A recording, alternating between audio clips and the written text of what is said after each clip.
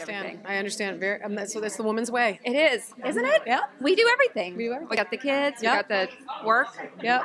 Make it all happen. The birthday presents. Oh. It's my husband's birthday today. They're all here. They're on the floor. They're like Having at panels, fun. having a great time. But that was his gift. I was like, literally, because we've been shooting nights, and so we wrapped on Tuesday. Man. Came directly here. I was like, you know what you get for your birthday? A trip to Comic-Con. So, Well, it's better than a kick in the head. that's true. And it's pretty fun. Yeah, or the middle finger. Yeah. Always better than that.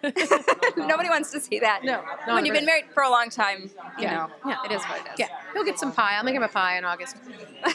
That's good. Save up. Yeah. So filming nights for this show. Yeah, I mean, we got very lucky. I mean, last year we did a lot more. Of course, it's a show with aliens and abductions, and apparently they don't abduct people during the day. They only abduct at night. It's more interesting. It's very inconvenient. And it's a huge cast, so our days are big. Like it's not a small office workplace comedy. It's 12 people, so often we're in a much longer than a 12-hour day, which just makes it a long. So you start to work at nights by the end, but it wasn't too bad. It was just like the last week and a half. You do turn into sort of a weird like vampire, but yeah. If you met someone who believed in aliens, would you accept that? Oh, absolutely. Yeah. I think sort of the sadness of the show is like it's really not that far out an idea. If you really think about all the movies. Yeah. Are they reptilians and grays and whites? I don't know. Are they little green men and Martians? Who knows? But it is funny because the distance between being able to say there probably is life out there and I've been abducted. It's like the vast distance between normal and crazy to most people's perception. So I think for the show, that's sort of what that support group comes out of, right? Is the idea that they've been really sort of ostracized from real life by this incredibly traumatic experience that they've had, and there are not a lot of people that can talk about it with. Yeah. Well, I think a lot of people can appreciate that, not necessarily being abducted. No, but the sense of being a complete alien in their life. Right. Yes. Or like feeling like something's happened to them that no one else can understand. Yes. And nobody else believes. Yes. Because that happens to everybody. That's very relatable. And I think it's really, not to get all like intellectual and, lit crit about it, but we are an alienated culture right now, and systems of belief are radically different. We're dealing culturally, we're at a time where one person's system of belief is completely different than the next. And it is interesting as this character, because I find that I have to kind of like, the concept of my little support group is that everyone was abducted, and yet within that, everyone's reality is completely different.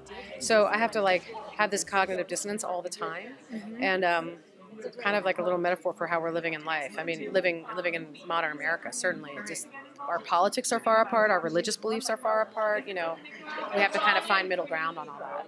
And the fact of the matter is, I think if people would sit down and talk for a minute, maybe they would see that there's a lot more in common with each other, and a lot of really positive things that we just get like so in our heads about one. I think it's just kind of that anonymous online culture doesn't help. Depressing.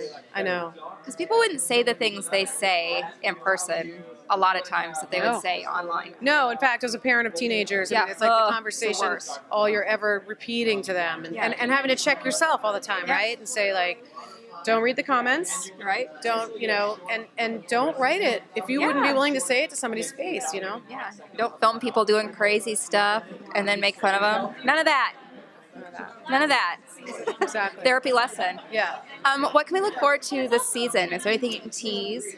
Well, it's what I love about the show. Again, it's incredibly for a half-hour comedy, certainly the type that I've worked on. It's very much a plot-heavy, action-packed storyline. So there are plot twists and turns. It's compact. It's a privilege of being on a 10-episode arc as opposed to a 22-episode arc or longer. Right. And we have mysteries unfolding and mysteries being solved, and abductions happening, and returns. And so it's a very, I can't tease anything beyond that. But we do. It's not a bunch of like sort of boring, date scenes. No, it's not. And I think TBS has really like turned up their scripted comedy. Yeah, it's been, they really, and a lot of freedom in it, it feels like, and tight writing.